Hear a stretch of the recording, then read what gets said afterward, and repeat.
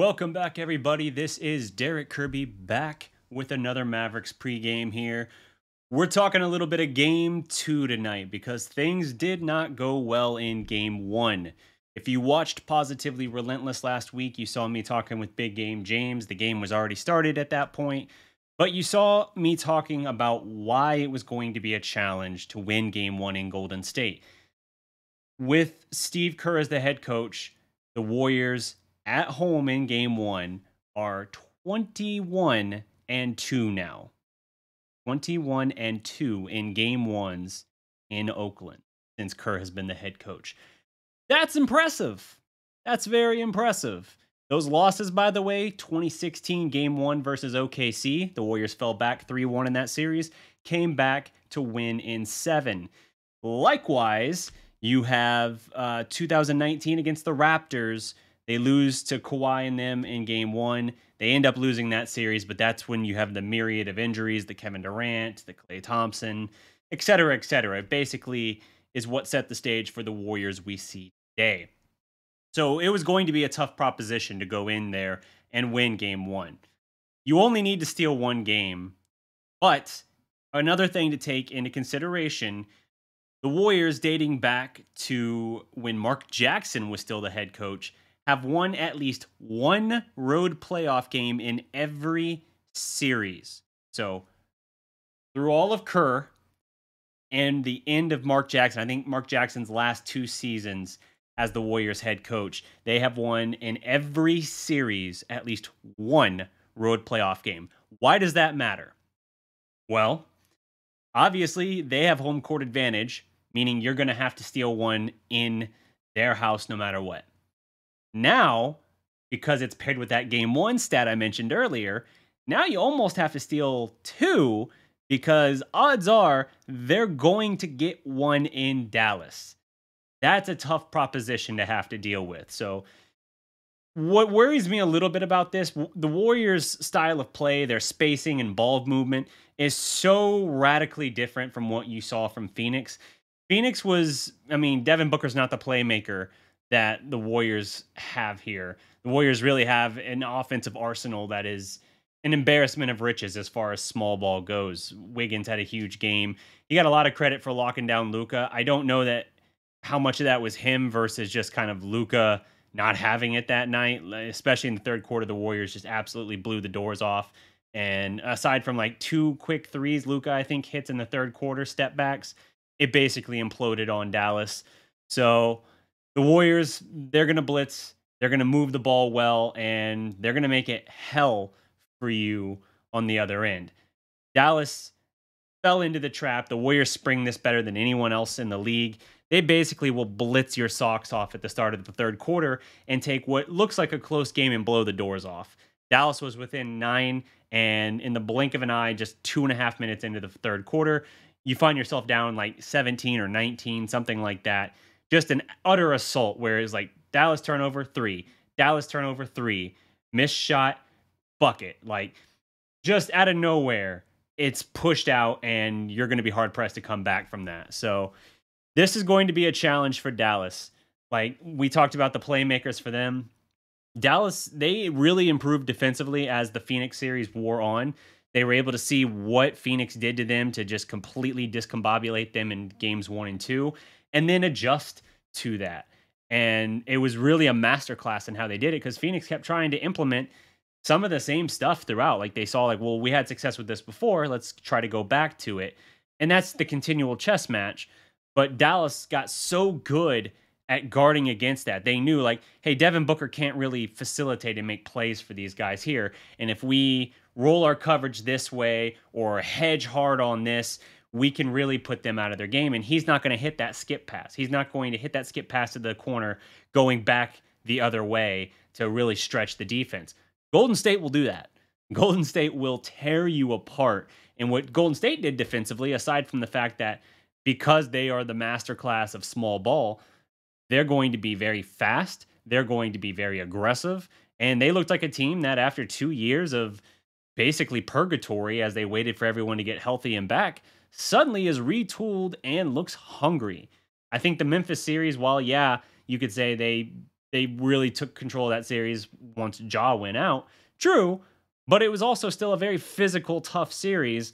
And I think there is something to say about they got a little bit of their swagger back from that. If you want to say that round one was a little bit too much of a cakewalk for them, not a real test, since their 2019 run to the finals kind of fell apart, fine.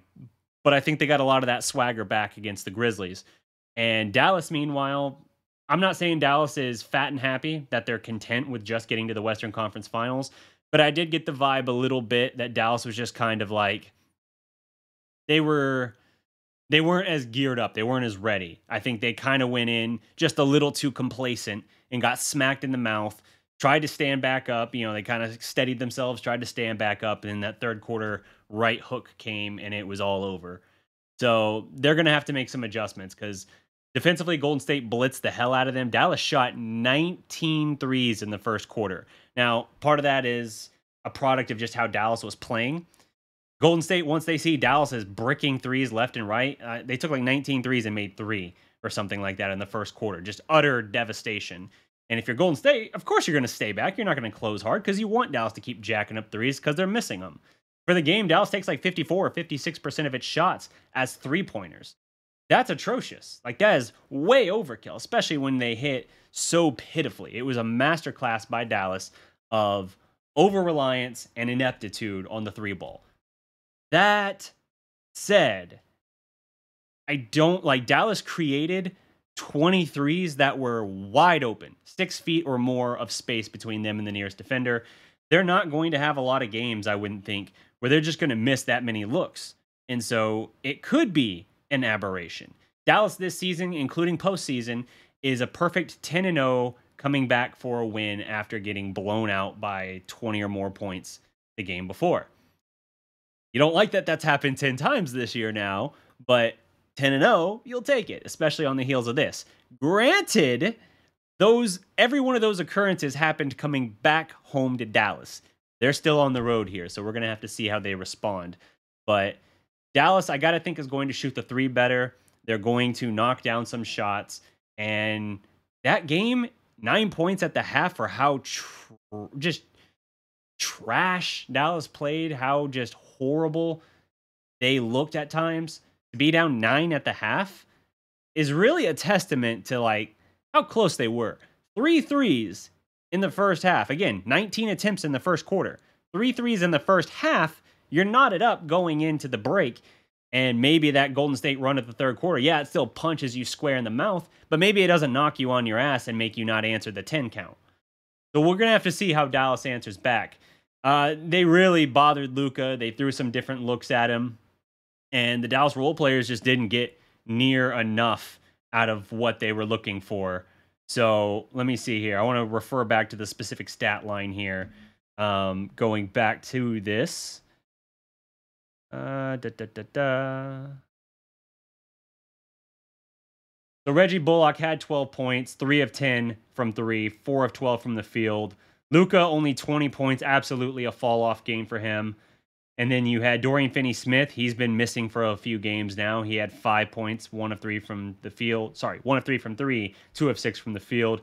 Brunson, 14 points, 0 of 5 on 3, though, 6 of 16 from the field. And Dinwiddie, 17 off the bench. Not bad. 5 of 11, 3 of 7 from 3. Dinwiddie actually was not the problem here. Dinwiddie was pretty square for the most part. But they just couldn't find anything with anyone else they really implemented. And so they're going to have to work around some things to find what works. Because shooting 48 three-pointers in a game and making 11 of them, that's 23%. That's impressive ineptitude there. And 36% from the field. Golden State, basically the whole game, was shooting between like 56 and 65%. I think they ended up 56. And that's a recipe for disaster. So you're going to have to choose. And here's the problem too, right? It's not just that. Golden State, they might be small ball as well, but they out-rebounded Dallas 51-35. 51-35. That is brutal. You can't get out-rebounded like that. Like, I know Dallas got away in the Utah series with getting out-rebounded by like 19 and 17 and the like. They did. But that was a mathematical equation that they kind of played the odds with winning in other categories well enough to overcome that. You can't really play that same formula here. And especially when it's a team that doesn't have the ridiculous size advantage on you, you really can't. This is small ball versus small ball, and you got to do better. Like Dallas had, how many turnovers did Dallas have? 13 for the game. That's actually still a respectable number, but a lot of that came in a crucial stretch there when the game was still hovering just barely in reach, and then open of the third quarter, it just fell apart. Luka was driving to the basket, getting ripped by Draymond Green on help defense. Same thing happened to Brunson. So they're going to have to make some adjustments. But I think the three-point shooting is going to be better. I'm not hitting the panic button, but Golden State came out and delivered a hell of a first shot. We're going to have to see how Dallas answers the call. There are reports. I haven't seen this verified anywhere, but there were reports that Kevin Harlan basically said that Luka, after that game Wednesday night, was up most of the night sick. I haven't seen anything about that by anyone else, so I hesitate to really give it much credence, because just like the game day thing Wednesday, that photo went around on Twitter and whatnot showing Luka basically in the Bay Area with a beer at a restaurant, and Mavericks PR came out and was like, yeah, that's an old photo from like earlier in the season. He's not doing that right now on game day. But it all blew up as if Luka wasn't taking anything seriously. And yeah, now you got this report that he was sick most of Wednesday night. The fact that it was apparently Wednesday night, we heard nothing Thursday. And now here we are as I record this 3:45 on a Friday and haven't heard anything. I tend to think there's probably not a lot to it. But, you know, with the way Luka played, maybe he wasn't feeling 100%. I don't know if that's better or worse. How sick are you? Are you over the hump now? Are you back on your feet? I hope that's the case. If you were healthy, then we're just going to have to say that was the aberration game. But game 2 is tonight in the Bay Area. Dallas is going to have to bounce back. I do think they still have a good shot in this series. I just think that if they don't get this one in game 2, if they don't get game 2, man, I don't know that they come back. This is not Phoenix. They're not going to play into your hands. Whether or not you believe Chris Paul and other guys were banged up, that's a different matter. But this team is not going to let you crawl back into it like Phoenix, because unlike Phoenix, who was hubris without any championship caliber and pedigree to point to, Golden State is that pedigree. They are championship pedigree. You know, the dynasty, it might not really be the dynasty at this point, but it's recent enough, and they got enough of those same faces there that it's at least remnants of it, and you got to respect that. You got to respect it, and you have to make adjustments and give it your best shot. So that's all my time for this video. Thank you so much for watching. If you haven't already, leave a like, drop a comment below, subscribe to the Dallas Prospect, and be on the lookout Wednesday. We are going to be running Positively Relentless live Wednesday night. Till next time, guys, I'm DDP. Peace.